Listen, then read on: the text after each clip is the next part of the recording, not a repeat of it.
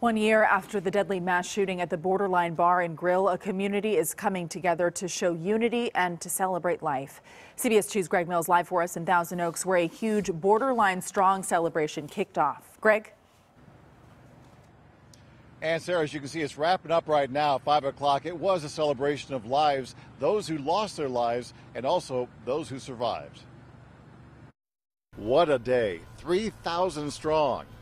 3,000 Borderline strong. Not only impressed, I'm blown away. Heartfelt hugs, a whole bunch of them. Country music? Oh yeah. Line dancing? Of course. This is how the Conejo Valley honors these 12 people. Borderline regulars and Sheriff Sergeant Ron Helis, killed on that horrific night a year ago. This whole week has been really rough for a lot of us. This 1-year anniversary week. It caps a rough year for those who lost loved ones and those who survived but have struggled as well. I face anxiety, I've been crying. I kind of been going to therapy, so that helps. And this helps too.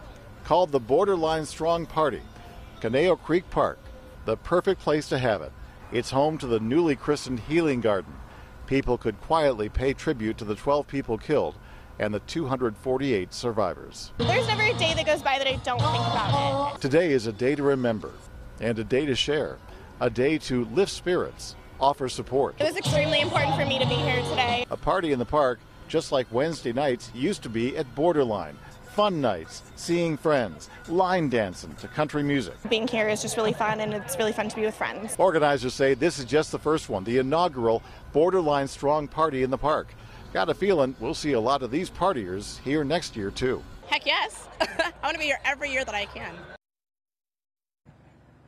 And so many people want to see a new Borderline. I talked to the owner. He said, yeah, he'd like to see that too. He just hasn't figured out where to put it. Reporting live from Thousand Oaks, Greg Mills, CBS 2 News. Sarah, Chris, back to you. All right, Greg.